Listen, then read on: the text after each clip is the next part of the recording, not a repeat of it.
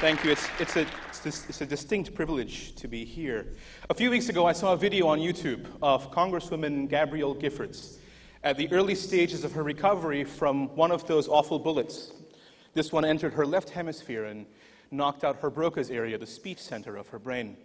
And in this session, Gabby's working with a speech therapist, and she's struggling to produce some of the most basic words. And you can see her growing more and more devastated until she ultimately breaks down into sobbing tears, and she starts sobbing wordlessly into the arms of her therapist. And after a few moments, her therapist tries a new tack, and they start singing together. And Gabby starts to sing through her tears. And you can hear her clearly able to enunciate the words to a song that describe the way she feels. And she sings, in one descending scale, she sings, "Let it shine, let it shine, let it shine." And it's a very powerful and poignant reminder of how the beauty of music has the ability to speak where words fail. In this case, literally speak.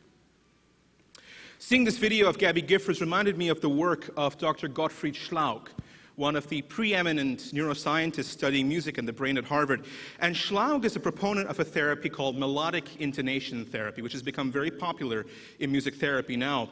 Schlauch found that his stroke victims who were aphasic could not form sentences of 3 or 4 word sentences, but they could still sing the lyrics to a song, whether it was "Happy Birthday to You" or their favorite song by the Eagles or the Rolling Stones. And after 70 hours of intensive singing lessons, he found that the music was able to literally rewire the brains of his patients and create a homologous speech center in their right hemisphere to compensate for the left hemisphere's damage. When I was 17, I visited Dr. Schlauch's lab, and in one afternoon, he walked me through some of the leading research on music and the brain, how musicians had fundamentally different brain structure than non-musicians, how music and listening to music could just light up the entire brain from our prefrontal cortex all the way back to our cerebellum. how music was becoming a neuropsychiatric modality to help children with autism, to help people struggling with stress and anxiety and depression, how deeply Parkinsonian patients would find that their tremor and their gait would steady when they listened to music, and how late-stage Alzheimer's patients, whose dementia was so far progressed that they could no longer recognize their family, could still pick out a tune by Chopin at the piano that they had learned when they were children. But I had an ulterior motive of visiting Gottfried Schlag, and it was this, that I was at a crossroads in my life, trying to choose between music and medicine. I had just completed my undergraduate, and I was working as a research assistant at the lab of Dennis Selko, studying Parkinson's disease at Harvard. And I had fallen in love with neuroscience. I wanted to become a surgeon. I wanted to become a doctor like Paul Farmer or Rick Hodes, these kind of fearless men who go into places like Haiti or Ethiopia and work with AIDS patients with multi-drug resistant tuberculosis or with children with disfiguring cancers. I wanted to become that kind of Red Cross doctor, that doctor without borders. On the other hand, I had played the violin my entire life.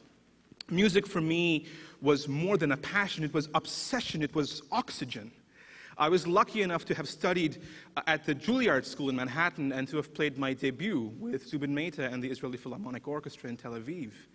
And it turned out that Gottfried Schlag had studied as an organist at the Vienna Conservatory, but had given up his love for music to pursue a career in medicine. And that afternoon I had to ask him, how was it for you making that decision? And he said that there were still times when he wished he could go back and play the organ the way he used to. And that for me, medical school could wait, but that the violin simply would not. And after 2 more years of studying music, I decided to shoot for the impossible before taking the MCAT and applying to medical school like a good Indian son to become the next Dr. Gupta. And I decided to shoot for the impossible, and I took an audition for the esteemed Los Angeles Philharmonic. It was my first audition. And after 3 days of playing behind a screen and a trial week, I was offered the position.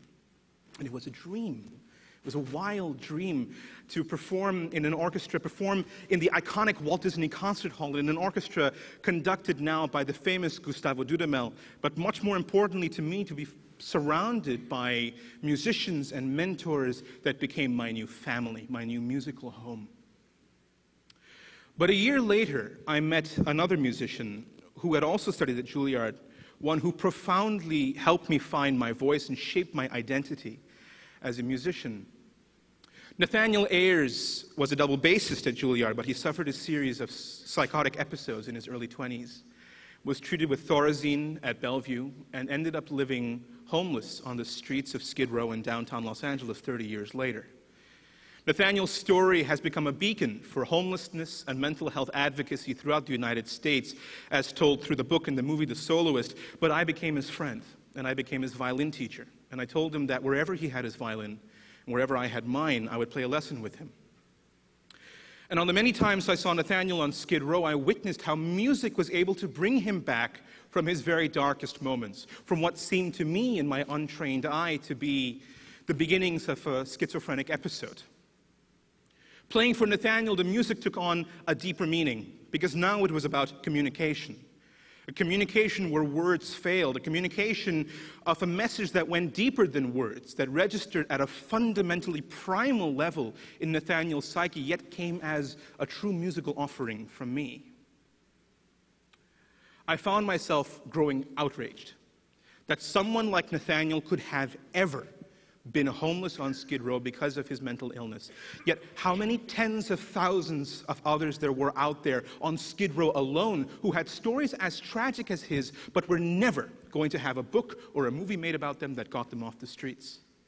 And at the very core of this crisis of mine, I felt somehow the life of music had chosen me, where somehow, possibly in a very naive sense, I felt what Skid Row really needed was somebody like Paul Farmer, and not another classical musician playing on Bunker Hill. But in the end, it was Nathaniel who showed me that if I was truly passionate about change, if I wanted to make a difference, I already had the perfect instrument to do it. That music was the bridge that connected my world and his. There's a beautiful quote by the romantic German composer Robert Schumann, who said, "To send light into the darkness of men's hearts, such is the duty of the artist. And this is a particularly poignant quote because Schumann himself suffered from schizophrenia and died in asylum. And inspired by what I learned from Nathaniel, I started an organization on Skid Row of musicians called Street Symphony, bringing the light of music into the very darkest places, performing for the homeless and mentally ill at shelters and clinics on Skid Row, performing for combat veterans with post-traumatic stress disorder, and for the incarcerated and those labeled as criminally insane. After one of our events at the Patton State Hospital in San Bernardino, a woman walked up to us, and she had tears streaming down her face, and she had a palsy. She was shaking, and she had this gorgeous smile. And she said that she had never heard classical music before. She didn't think she was going to like it. She had never heard a violin before, but that hearing this music was like hearing the sunshine. And that nobody ever came to visit them, and that for the first time in 6 years when she heard us play, she stopped shaking without medication. Suddenly what we're finding with these concerts, away from the stage, away from the footlights, out of the tuxedo tails, the musicians become the conduit for delivering the tremendous therapeutic benefits of music on the brain to an audience that would never have access to this room, would never have access to the kind of music that we make. Just as medicine serves to heal more than the building blocks of the body alone, the power and beauty of music transcends the E in the middle of our beloved acronym. Music transcends the aesthetic beauty alone. The synchrony of emotions that we experience when we hear an opera by Wagner or a symphony by Brahms or chamber music by Beethoven compels us to remember our shared common humanity. The deeply communal, connected consciousness, the empathic consciousness that neuropsychiatrist Ian McGilchrist says is hardwired into our brain's right hemisphere. And for those living in the most dehumanizing conditions of mental illness within homelessness and incarceration, the music and the beauty of music offers a chance for them to transcend the world around them, to remember that they still have the capacity to experience something beautiful and that humanity has not forgotten them. And the spark of that beauty, the spark of that humanity transforms into hope. And we know whether we choose the path of music or of medicine, that's the very first thing we must instill within our communities, within our audiences, if we want to inspire healing from within. I'd like to end with a quote by John Keats, the Romantic English poet, a very famous quote that I'm sure all of you know. Keats himself had also given up a career in medicine to pursue poetry, but he died when he was a year older than me. And Keats said, "Beauty is truth, and truth beauty. That is all you know on earth, and all ye need to know."